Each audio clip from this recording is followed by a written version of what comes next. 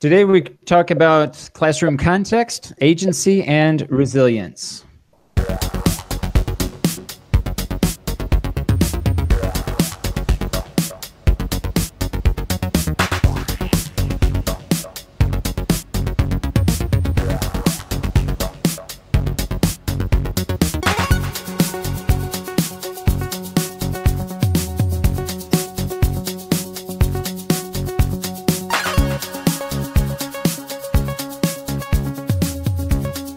Hello and welcome to Teacher Learning Cast, episode number 30. Today is February 23rd, 2019. My name is Benjamin Sir, calling from beautiful Aguascalientes. Welcome, everybody.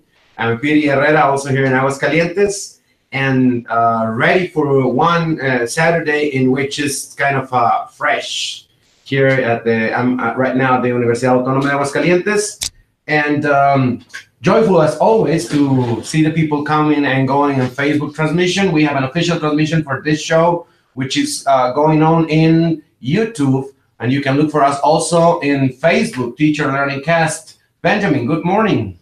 Good morning, Petey. Always great to get together on Saturday mornings to talk shop, as it were. And this is a weekly broadcast that we conduct via Hangouts, and of course we are at the mercy sometimes of technology. So sometimes, this is a live show, so we do try to edit at the end. Usually don't have to edit too much.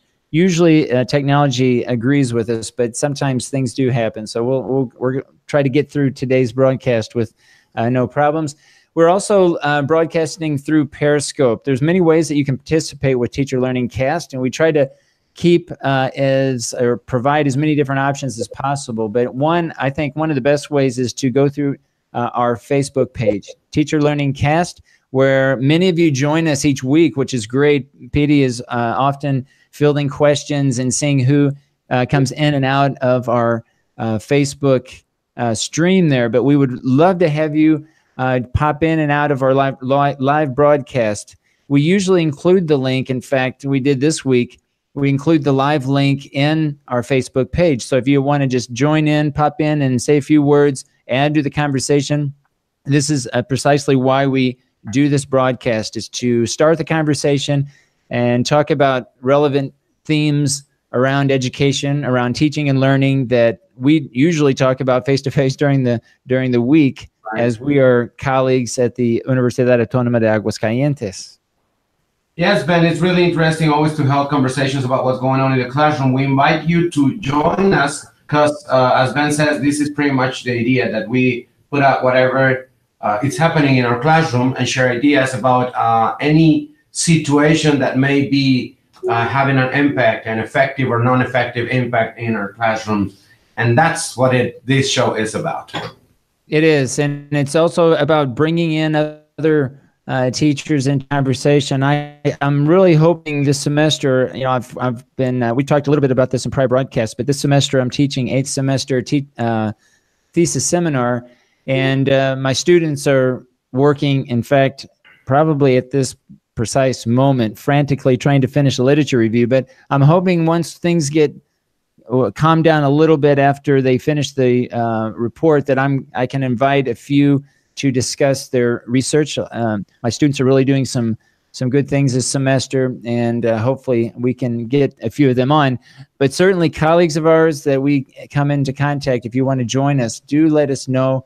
If you hear a recording and want to reach out during the week, or again, if you just want to pop in live, that's fine. This is a very informal conversation, even though PD and I try to put some notes together each week to decide what we're going to talk about. We are certainly open to not only discussing what we're dealing with now, but if you pop in and want to talk about something else, that's fine too. The point is that we want to extend this to others who have a point of view, and hopefully a point of view that's different than ours. Maybe you don't agree with what we say. That's fine too. So, Pity, today we wanted to talk about this idea of context, and we were talking this week about some of your pre-service English language teachers about this idea of context and how it can really mean different things, but that it tends to be something a little bit more specific in your context.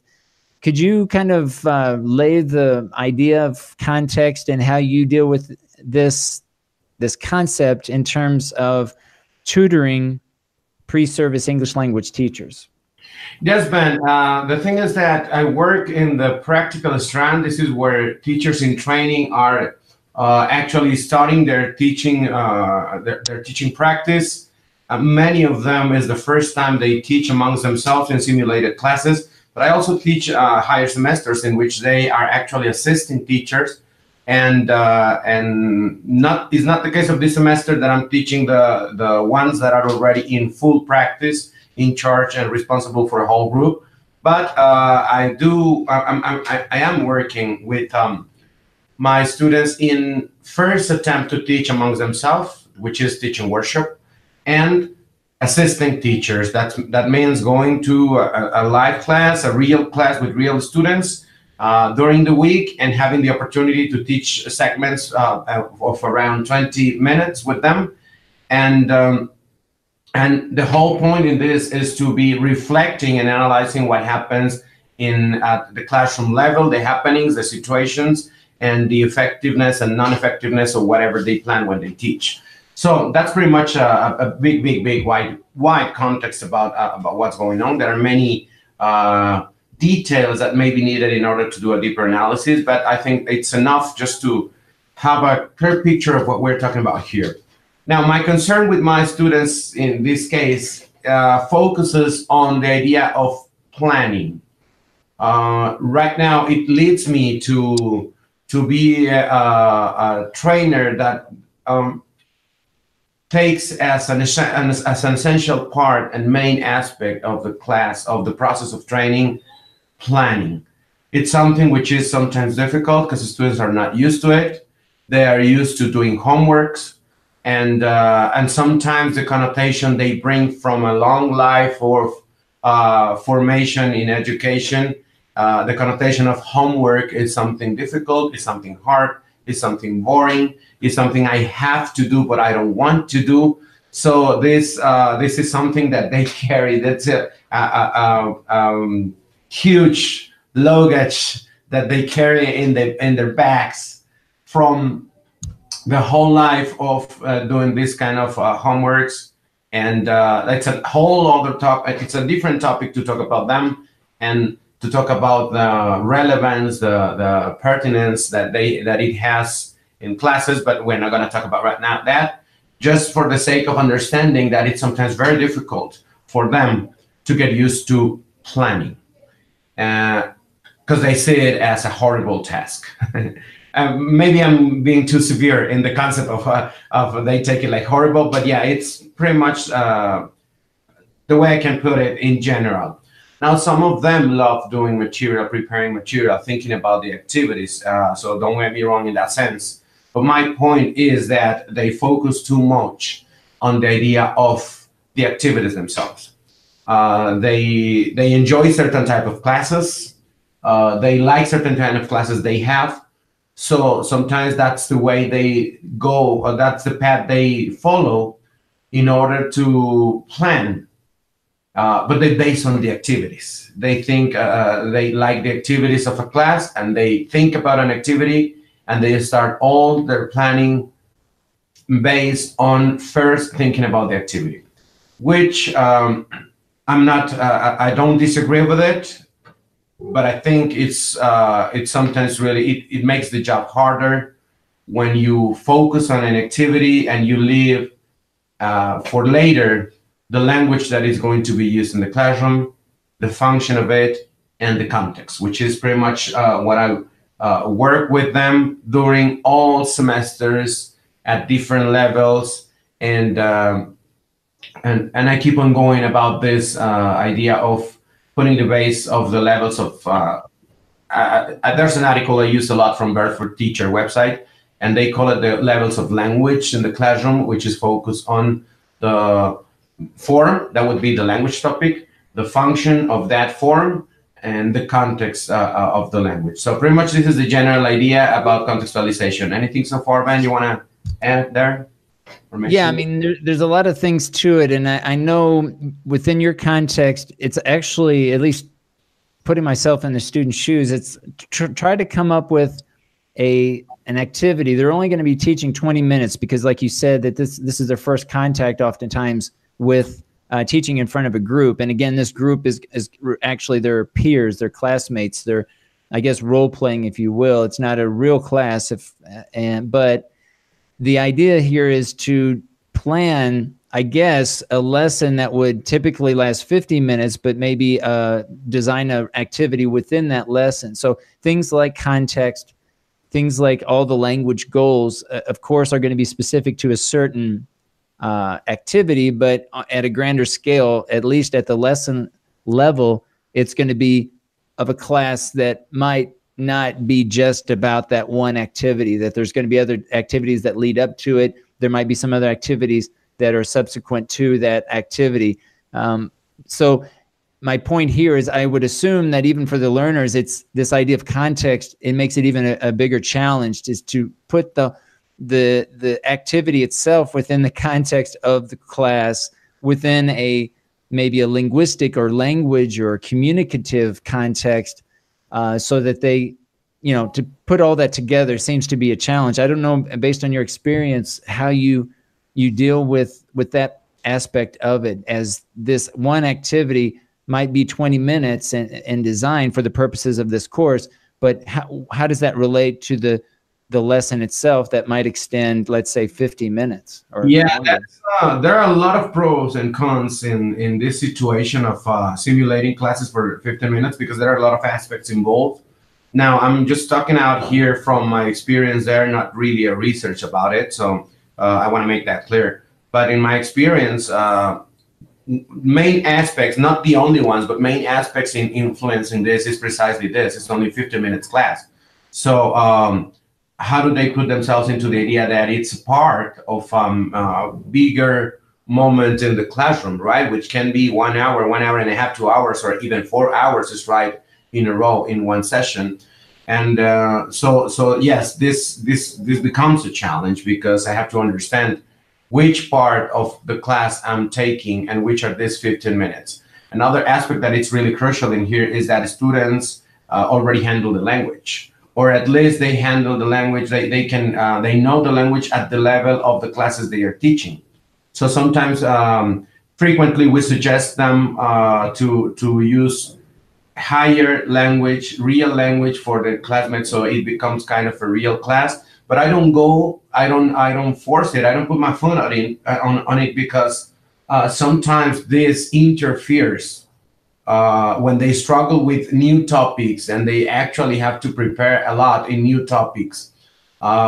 They are so concerned about the language, about knowing that it's something new even for themselves, that they miscare, or they do not attend many of the aspects they have to develop in this class, which is technical aspects about methodology, about teaching, about dynamics in the classroom, about group control, about organization, and all the skills that they require, and the focus is that they develop them in here. So I suggested, I strongly suggested, there are certain students which I know they handle the language, so I ask them as a requirement to have a higher level of topic in their classes. Right now, it just happened yesterday. I have 2 teachers teaching yesterday, which for the next class, they are required to look for real language, that it's something new for their classmates, which implies them doing kind of a quick research amongst their classmates to see what kind of topic they're going to bring. So, okay, PD, I'm sorry if I could jump in, because this is interesting. When you say that you made it a requirement that they choose some sort of authentic language, because I'm thinking in terms of agency, which is one of the topics that we're looking at today. Agency being the freedom for students to make decisions towards their own learning.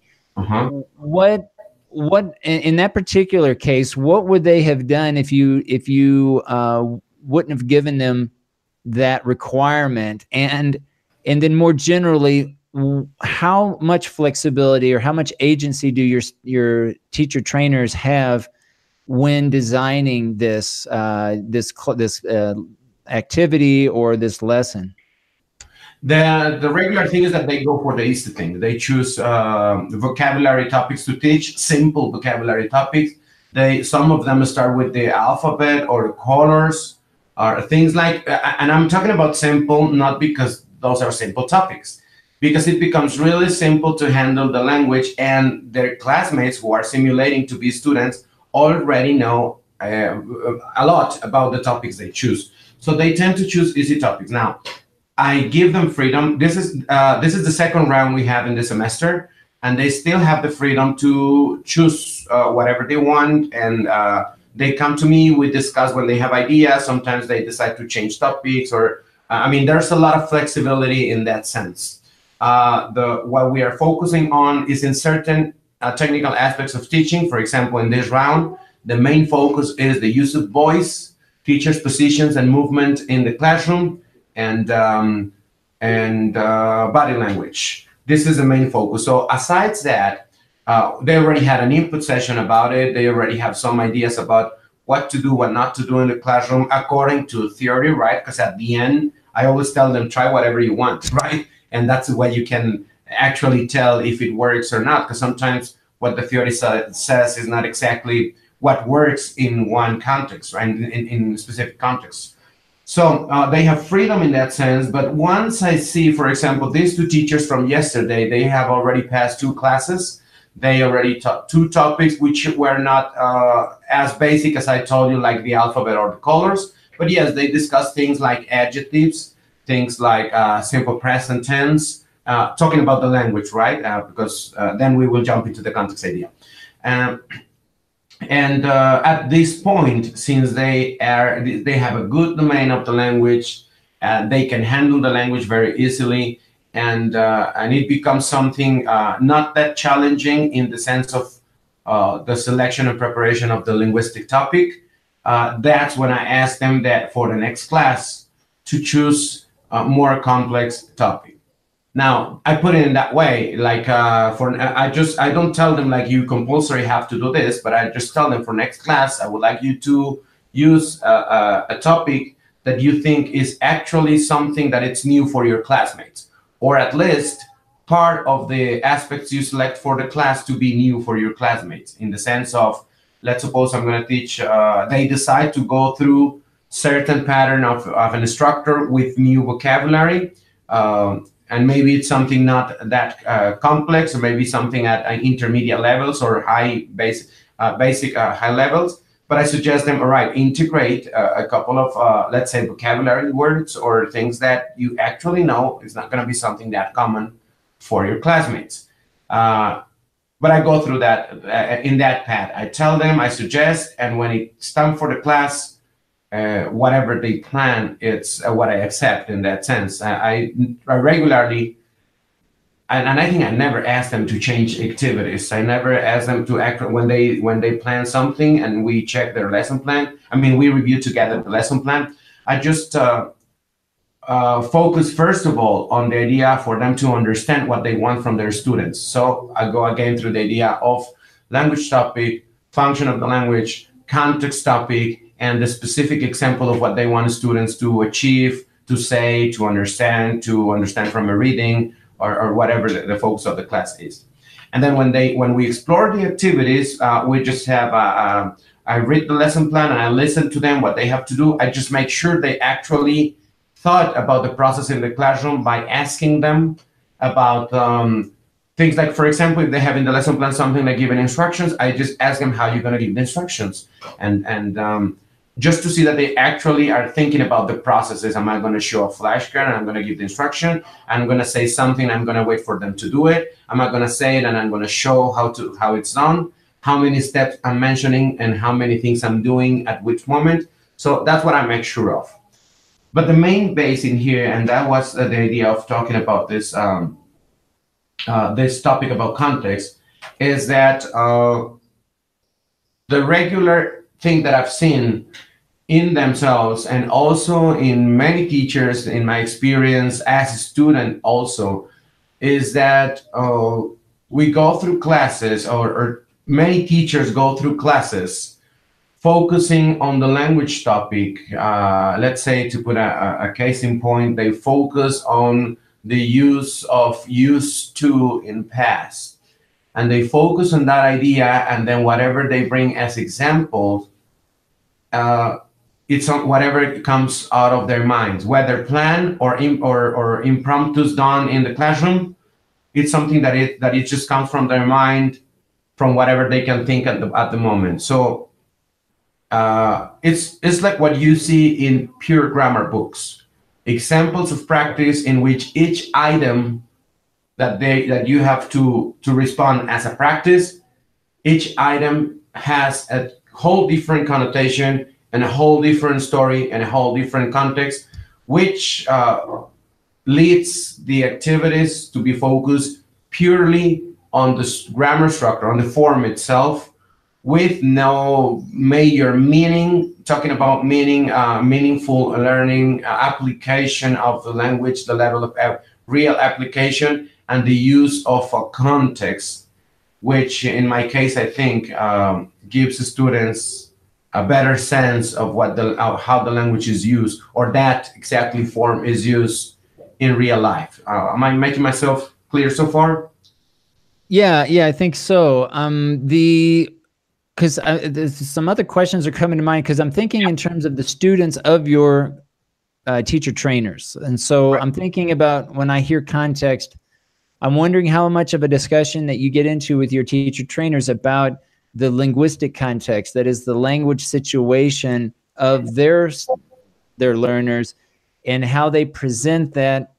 I'm thinking like the relationship between the speakers. I'm thinking about some sort of communicative activity that's going on in their 20-minute activity, where the language context would need to be addressed, right? And is it formal language, informal language? What's the relationship between the speakers, and what's basically all the information about any situation except for the actual communication? How much of that comes into your discussion? And again, I know this is their first semester, a lot of times in front of a group, but at what point, how much can you get into, or how deep can you get into that conversation with your teacher trainers about the context of the language environment that their students are participating in?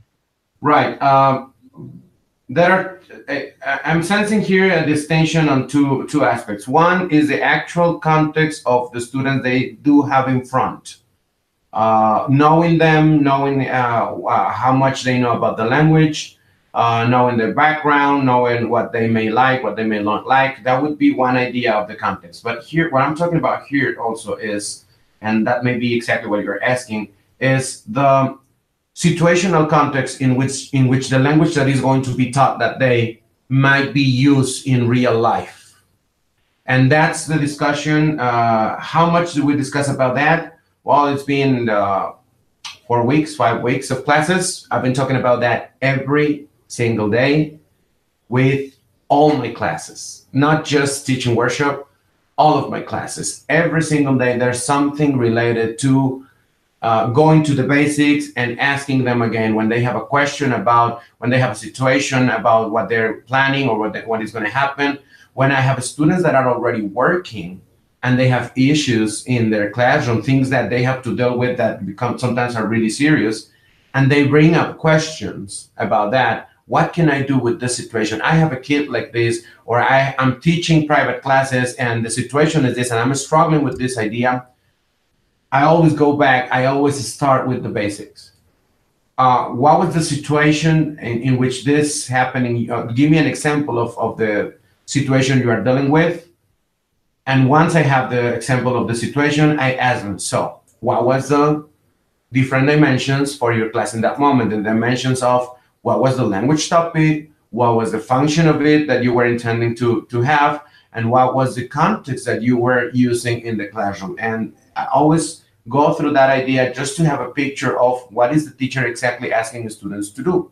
Because most of the time, the situation is created by what the teacher is asking students to do.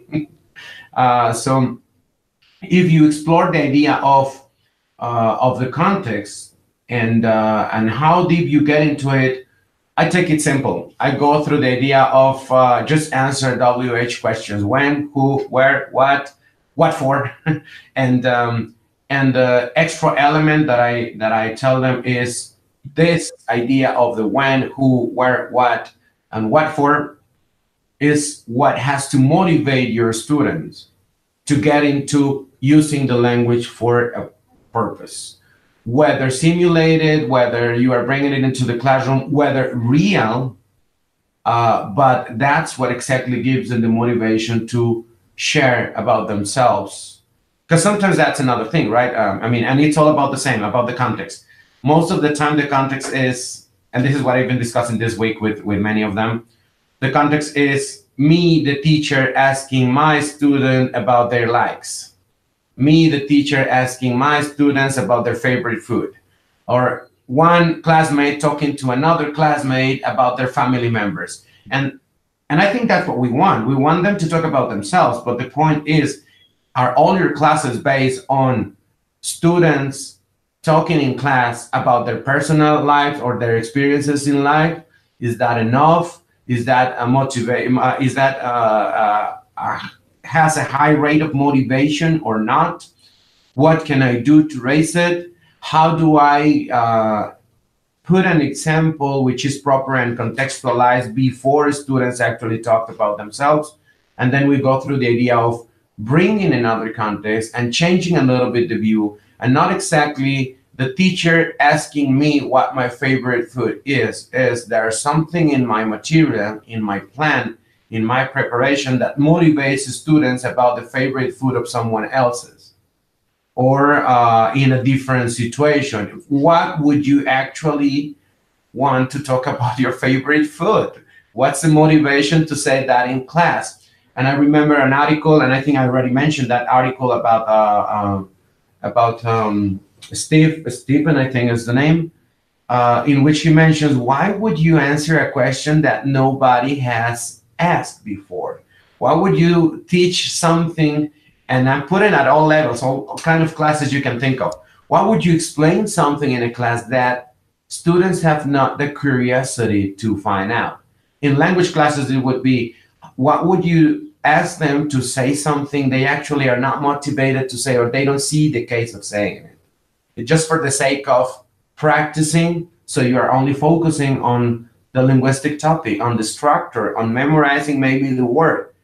And then in this, and I think this is the major comment about this, when you do this kind of classes with no context, with no idea of what to bring into the classroom to simulate a real life situation, and cover all of my activities or some of my activities or all of my examples under the umbrella of well-defined context about the when, who, where, what for.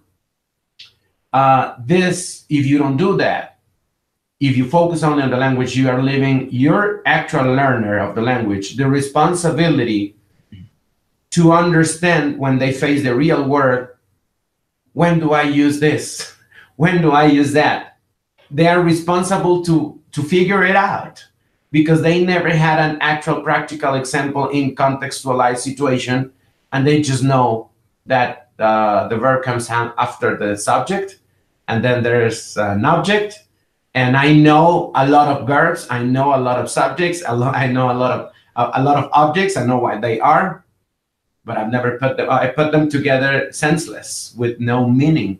So that responsibility is left to the actual language learner when they face real life. That's my point of view, and that's why I focus a lot on context for classes. Yeah, I think the tendency, and I think this is a natural tendency for all teachers, but especially those who are participating in programs like ours, where they're pre-service, in many cases, pre-service English language teachers, and just getting into the field and taking these courses, that they feel that it's all about them and not their students. We've talked a lot about this, and it's like when I'm being observed, I'm more conscious of what I'm doing than what my students are doing. And I'm even curious, I haven't looked recently at the course description of this particular course that you're talking about today, but I'm wondering how much is in reference to the teacher trainer versus the learning environment or the learning design. And I wonder, just by changing the title of a course from a practicum type of description to a learning environment type of, just shifting the perspective to say, okay, what can I do to facilitate and create and facilitate the learning that goes into any particular experience, how that would, change that perspective. But this kind of leads into a few concepts I wanted to talk about today. And I have been reading this book, Why They Can't Write. And this is by John Warner. And I'm just getting into the book, but I've already come across a lot of concepts that I think relate to agency, resilience, this idea of context, really what we know about basically any craft or any field that we're involved in. Of course, this book is related to writing specifically, but we can easily transfer a lot of the concepts here to other skills and other domains. But one of the things I wanted to share with you, and the author talks about doctors, and he talks also about chefs, in that the idea of practice, and he breaks it down into 4 different primary dimensions, and he breaks it down as follows: knowledge, skills, habits of mind, and attitudes. Knowledge, skills, habits of mind, and attitudes. Oh, I like that. And he talks about, doctors, for example. Of course, we expect a doctor to know something. So what does a doctor know? They need to know certain medicines and about diseases and things. For our teachers, it really relates to declarative knowledge, knowing what a verb is and knowing different grammatical aspects, form, meaning, and use, and knowing some sort of cultural background and having some cultural knowledge of certain aspects. We also have to have some skill base. We have to be able to do certain things. So as teachers, of course, we need to be able to speak the language, and we need to be able to understand the language, and we need to have some writing skills. But the last 2, habits of mind and attitudes, I think are really interesting. And what I'd like to talk more about today, and this within your context, PD, is looking at this idea of planning for class and this idea of context, but in terms of a habit of mind. And this author gives some examples under this idea of habits of mind, where he includes the following: curiosity, the desire to know more about the world; openness, having some sort of willingness to consider new ways of being and thinking of the world. And I'm thinking, especially in your conversation, Spitty, probably this idea of being open to maybe try some authentic language where maybe they hadn't thought about it before. Have you found in your experience, because I've got some other aspects here I want to talk about, but I don't want to just provide the list here, but maybe we can dive in a few of these concepts as we go along. This idea of curiosity and openness, how does that come into your conversation, and how is that part of the development through either this class that you're talking about today or maybe some other classes within the practicum strand? Right. How does this reveal itself in your day-to-day contact with your pre-service and in-service language trainers? Well, first of all, there are different terms and different categorizations which match what you are just mentioning. I normally talk about knowledge, skills, and attitudes, where I talk about attitudes and behaviors, which means character. But for example, in the program here in Aguascalientes, they are talking about knowing the language, doing with the language, being with the language, and all of this goes pretty much to the same idea. But that's what I was mentioning when you were saying the 4 terms. Habits of mind. I don't think I have put it that clearly in that term, like habits of mind, but I do think I've covered somehow this aspect with the idea of motivation. When we talk about motivation, when we talk about raising motivation for the teacher or for students, I think we're talking about the curiosity, the openness, and the different thoughts they have. The way we handle it is that it's during feedbacks or during reflection sessions. I tend to ask a lot of questions to students, and sometimes I make clear that some of the questions I'm asking, I do not have the answer. They do have to look for their own decisions to make in order to see what works in their context, in their classroom, and their idea. And I think that sometimes raises curiosity and enhances a little bit their will of listening to what I have to ask or sometimes to suggest, and also raises the interest of looking for different ways to do the thing. Let me put a case in point, which may also summarize many of the things you mentioned at the beginning. Last Tuesday, I had one of the new teachers having a nice class in which students had a lot of practice. They had a context which was proper. They they practiced a lot. They had a lot of exposure to the language in a context. And at the end, I was talking about the idea that this can be a review class if they know the language. This can be an actual first presentation class because they had a lot of exposure. Maybe it would take a little bit longer in a real class, right? Which normally does. It takes a little bit longer. Maybe it would require from the teacher to go over the example more than 2 or 3 times, or to pinpoint certain aspects of the example if it is the first presentation.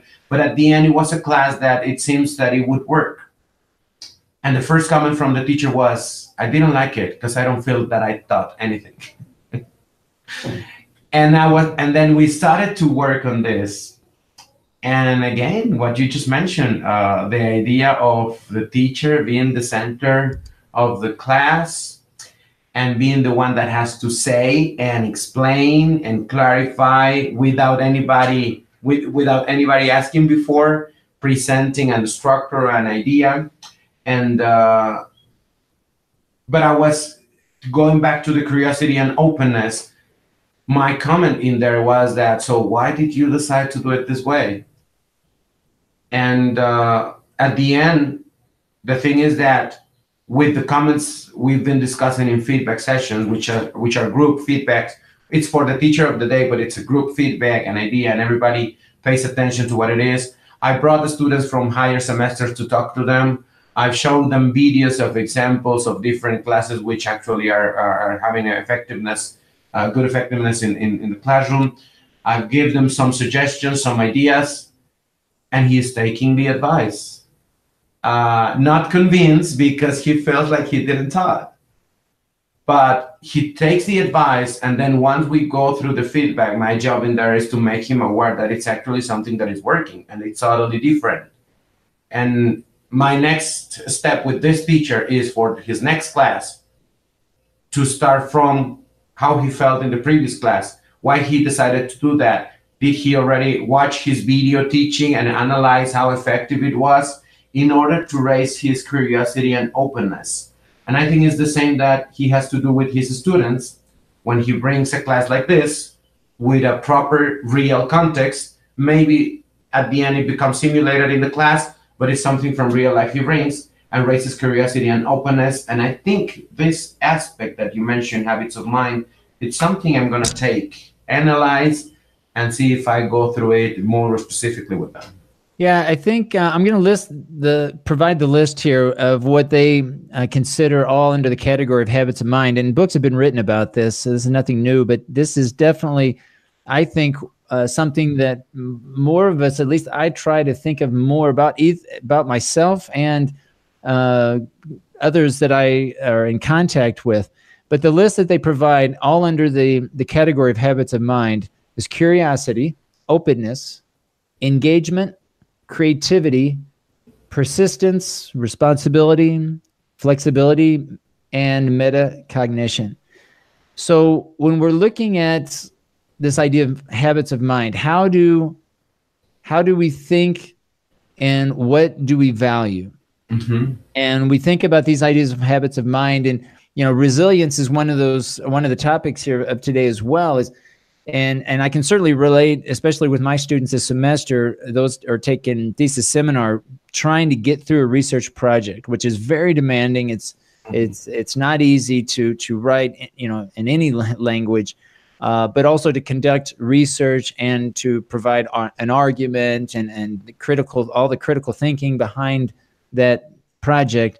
certainly habits of mind, I think comes, and even attitudes comes to mind, and as I think very relevant, this idea of persistence, just sticking to it, just trying to make a little bit of progress each day, each week, and continue going through the daily grind and trying to improve, I think is just one of those things that I don't know if we talk about it enough. And, sometimes, some days are easier than others as teachers and as students, but this idea of persistence and resilience and just continuing through the process and knowing that, that there is a finish line, that I'm finish line in the sense that with school anyway, there's a deadline and you're going to get through it, but that you have this idea that you're going to continue working and not get so discouraged that it ends up interfering, with your development, I think is something that perhaps we don't talk enough about with our students, and just trying to have them have that habit of mind. It's easy for us to say, oh, have this, attitude, have this habit of mind. It's another thing to actually have it, right? So, there's a lot of it's part of one's character, and a lot of times, and there's going to be a lot of influences on one's character that come into play. But the point here is, as teachers and as teacher trainers, I think this is a very important aspect. And even with our own students, I'm thinking with teachers who are teaching just general English courses, this idea, learning a language is difficult. And so how do we motivate our students to continue through those times where they're frustrated or they're nervous or anxious, or they suffer from anxiety and they're not willing or able to communicate? What do we do in those cases? I'm not in the mood today, and that's it. How do you cope with that? Exactly. And so that's where these discussions come into play, even metacognitive discussions about really knowing more about your own self and what works for yourself. I talk a lot this semester about the importance of trying to dedicate and allow time for yourself. Turn off the cell phones. Tell your friends and family that during these scheduled times throughout the week that you're going to need to have time for yourself to do this project that takes hours and hours of work to complete. And I think it's just a matter of really knowing yourself and knowing your situation, and knowing that, yeah, if I have my phone on and it's right next to me, I'm going to be looking at it every 5 minutes. Knowing that about yourself, and then trying to do something about it so that maybe you turn it off and put it in the drawer somewhere for an hour. And that those little things can make a big difference if you're willing to reflect enough on yourself about how to go about develop your own personal development. I'm thinking in the case here, Petey, in your example where you talked with this student who tried something different, maybe he or she felt uncomfortable or felt that it was even a failure or wasn't a success, when maybe in actuality it was. That had to be at play here. Some of these ideas of habits of mind, and I think it's just trying to make that explicit. Certainly, from a teacher trainer standpoint, trying to make that explicit or part of the conversation or part of the reflection, right, so that they see that about themselves, and that they kind of learn that, that maybe trying new things, sometimes it's worth the risk, trying these things that maybe we haven't tried before. And with teachers who have a lot of experience, it even, I think, becomes a greater challenge when you're trying to try something new that you've been doing maybe for years, right? And be willing to say, well, this might fail, this might not work out, but I'm willing to try it for the sake of learning something about myself and hopefully creating a better learning environment for my students. Let me jump in here to tell you something that may be a little bit harder. How do you do that when you actually understand that the teachers or the trainers you're dealing with, or the teachers you are assisting, are on the totally opposite end of it? They are burned out, they are tired, they don't want to, or they don't have the time, or they don't want to, or they don't do it because they are not used to it, to actually sit down, have a complete idea of contextualization, or a class in which students are the protagonist, and everything you try to tell them, you try to focus them on. You want them to open their minds to new paths, different from the ones they have had in many years in the system. I'm not generalizing for all teachers, right, or not the whole system, but it's a tendency.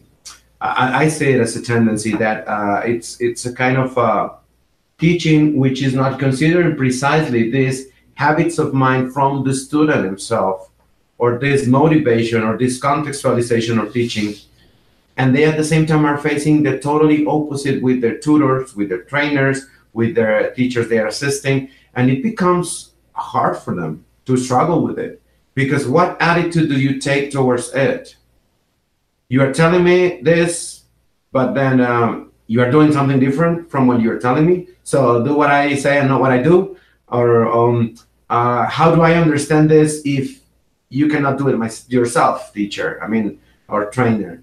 How do I come into a class, set a context, a proper context for my student, when the teacher that is with me and giving me the topic does not care about the context, and the class is totally decontextualized, and I'm going to jump in for 15 minutes and I'm going to create a context just for my 15 minutes and make students make a sense of it, when the rest of the hour and a half is going to be pure grammar with the decontextualized examples. I mean, this is a hard part for them. Yeah, and this is where this screams personal learning network. Right, okay. What I mean by this is, you know, there's some things we can control, there's some things we can't control. Mm-hmm. And certainly our context, we are in formal education, right? We work at an institution and we have a syllabus, we have a certain amount of time to get things done. And that is within the barriers or framework that we work. But this idea of a personal learning network and being able to have the choice, the agency, the flexibility to actually connect to whomever I want is where this is at. So if I am looking at, of course, in my own experience, I'm going to see examples of things that I think are helpful and I can learn from, and I'm going to see some examples of things that are not going to be helpful to me. And I'm going to always make that distinction. I'm going to have that, in any case, everybody experiences those types of things. But if you have a personal learning network that you're aware of, in fact, everyone has a personal learning network. It's a matter of how aware are you of that, and how much of your decision-making process is directed towards finding those who you can learn from. Again, whether face-to-face or online, whether it's through social media, whether it's at your workplace, wherever it is, that you are deliberately, intentionally going in and out of these relationships, working and learning and making decisions on connecting with those that you think that you can learn from, and taking full advantage of that. And I don't think that this is any different from us as teacher trainers than our students who are learning and maybe just starting the university for the first semester. It's the same concept. You are choosing and you are creating your own personal learning network. You're cultivating a personal learning network for a specific purpose.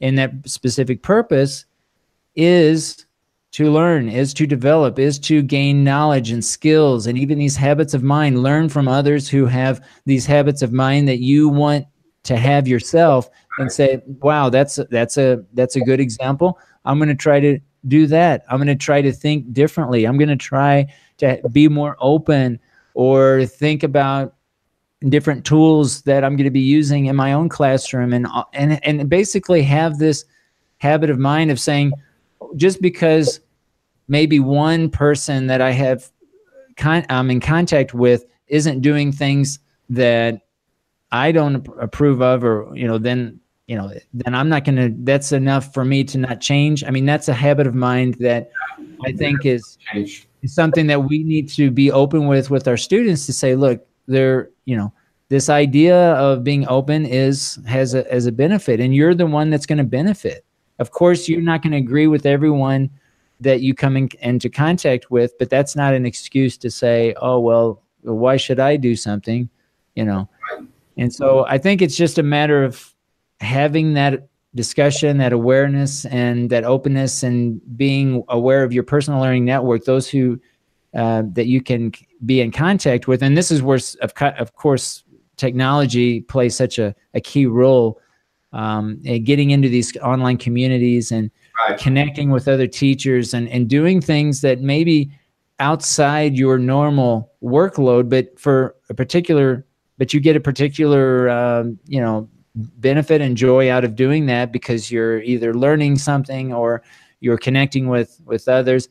And, if someone is not, at the end of the day, willing to just have that openness, I mean, of course we have people who are in the teaching field who don't like to teach. That's a reality. So I'm going to kind of put those cases off to the side, because, I mean, what are you going to do about that?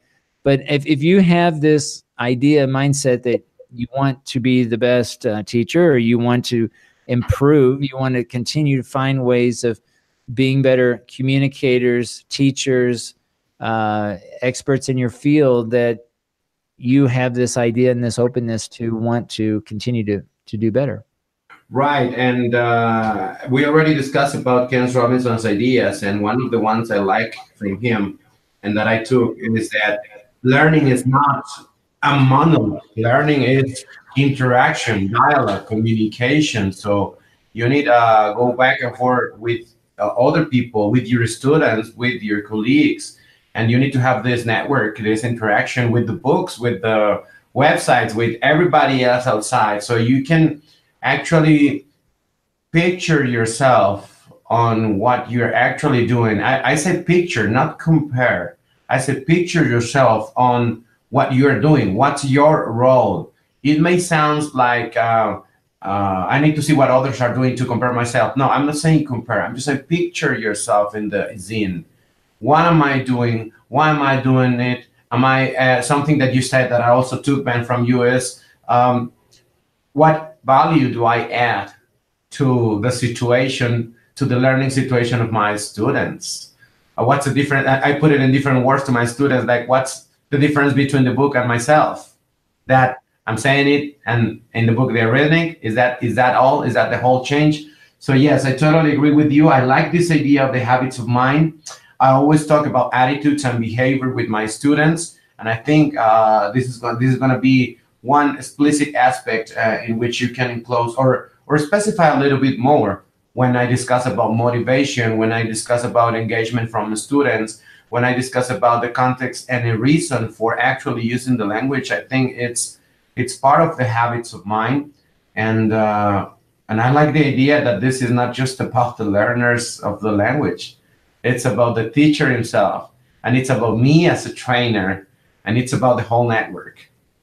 Well, one of the things, and going back to this book here, and there's a really interesting quote. Now, this is under the attitudes domain now. So, kind of to contrast that from the habits of mind, under attitudes, he provides an example here. I'm going to read this. This is really interesting. He says, writing is difficult. Now, he's talking about writing, of course, but we can say speaking or any other type of skill. But he says, writing is difficult, that it takes many drafts to realize a finished product, and that you're never going to be as good as you wish. Oh. And so this kind of talks about what you talked about earlier about this ideal self, right? We have this ideal self. We are also our current self. Right. And there's always a gap between our ideal self and our current self. Mm-hmm.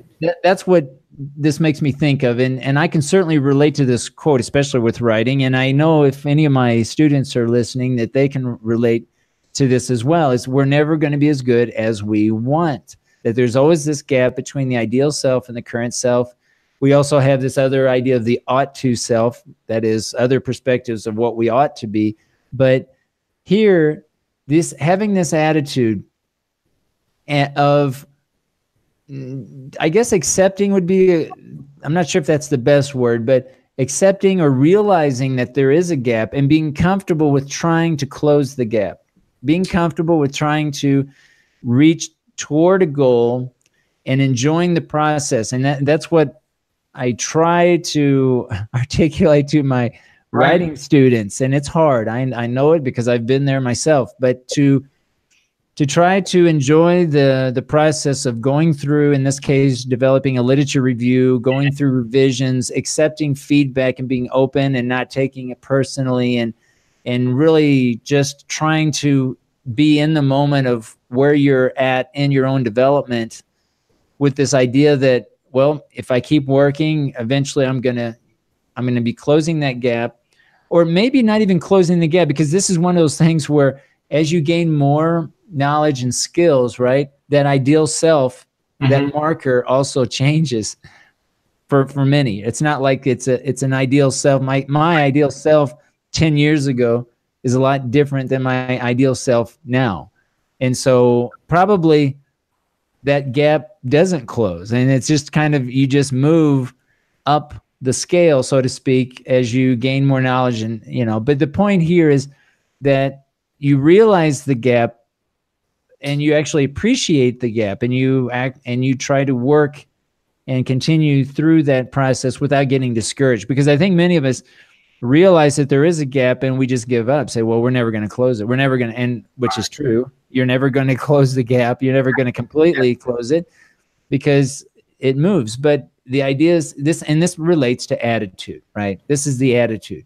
Yeah. This is the, forget about the knowledge and the skills. This is just a what one believes and what one values, and says, this is where I'm at, and I just want to be better. So that's something I think I wanted to bring that into our discussion, because again, I just think we neglect sometimes these discussions about attitudes, and especially habits of mind. I really like this idea of habits of mind, and I'm going to try to get my hands on some books on this, and maybe we can dive further into it in the future, this idea of habits of mind, and bringing this into the English language learning context, teacher training context, what this means. Because I think that we all can benefit from some of these ideas, especially of openness and engagement,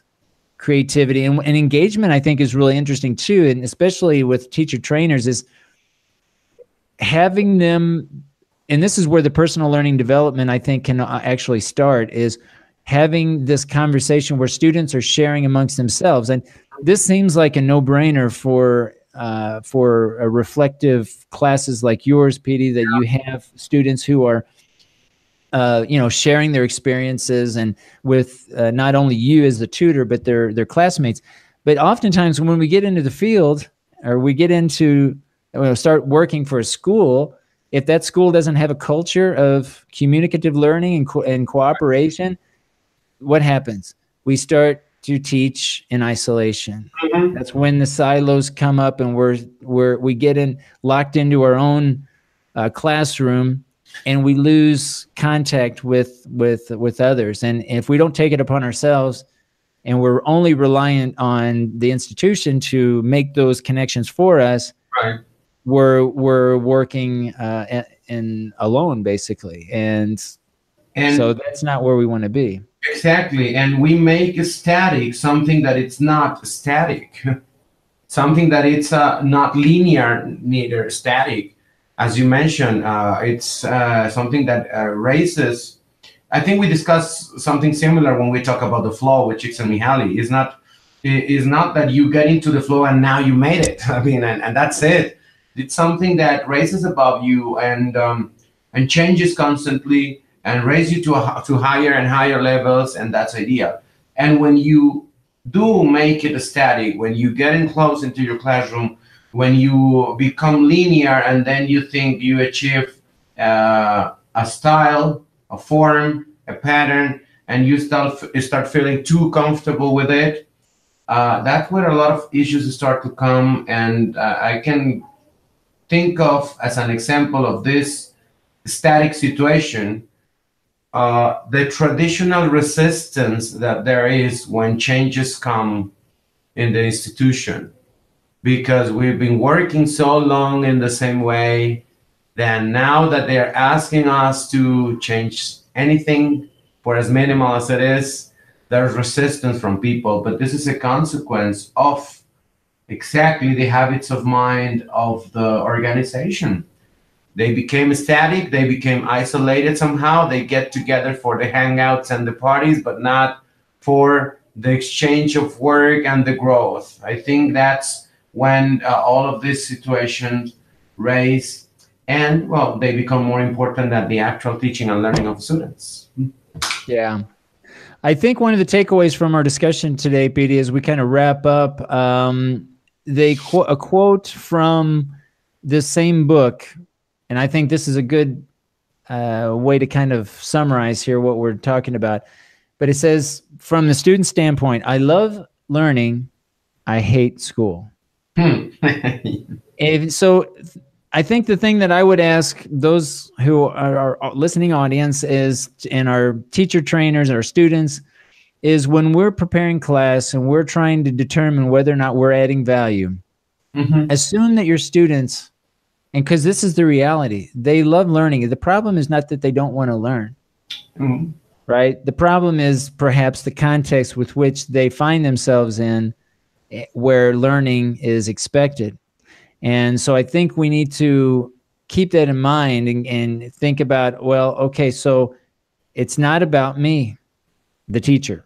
It's about our students. It's about what they are doing or not doing, and what we can do to facilitate or create the environment, the experience. We have to create experiences. That's our job. How do we create experiences? Of course, we have some limitations because we're within an institution. We're not just out and about. But we can do a lot. Even if changes are coming from the institutional level, from the government level, yeah, okay, fine.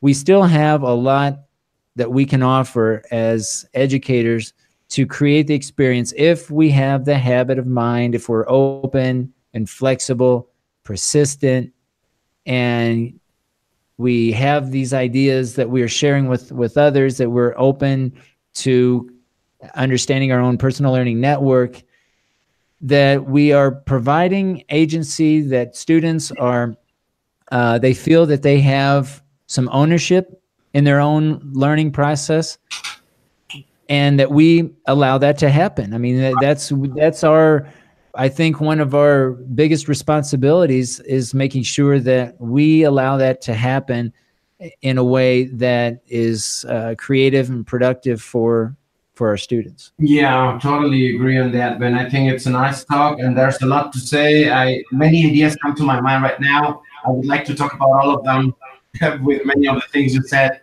I remember many of the talks we've had when we discussed about some ideas from Jeremy Harmer, from Ken Robinson, from the flow, from some of the topics you have mentioned before, in which we sometimes have different points of view, but at the end it all makes sense with the idea of taking whatever it's actually making sound in yourself and making you being aware of what you're actually doing outside and which path are you taking. And then you realize that sometimes you believe you're doing something in one way, but truly you're doing it in a different way. Or I mean, a lot to say about this. I think we're not going to have enough with 1 hour, but we can keep on discussing about these kind of things later on in our shows. And as always, I enjoy to have those talks with you. Absolutely. And I really want to thank those who are joining us live in Facebook. I know Petey's got the names that he... Right. Let me go very quickly. I'd like to mention the names so they know we are taking them into account. David Ángel Gutiérrez, Alma Zaragoza, Emanuel García Cabral, Elsa Collazo, Rafael Espinosa, Saraí Jasso, Eddie Valdés, Cristi Plasencia, Fanny Edith, Omar Adame, Miriam Galvez, I guess is... Miriam something, sorry. Michelle Delgado, Jonas Castro, Angie Garay from Zacatecas, Fernando Aguila, Pat Brown, San Luis Potosí, greetings. Nice that you join us today, Pat, for a while. I hope you find interesting our show. And Salma also joined us today. Yes, and again, we really want to reach out to all of you that join us either through Facebook or through Periscope. We're also broadcasting there. Feel free to join in. This is not even if you, regardless of your English level, if even if you want to speak a little bit in Spanish, we try to keep this in English. But the main thing is that you have a place to voice an opinion and ask questions and provide your own perspective about different topics that we're talking about. So again, feel free to join in. We always try to include the live link as well through Facebook. So if you're interested in joining and just coming in for a few minutes to say a few words, that is always appreciated and welcome for sure.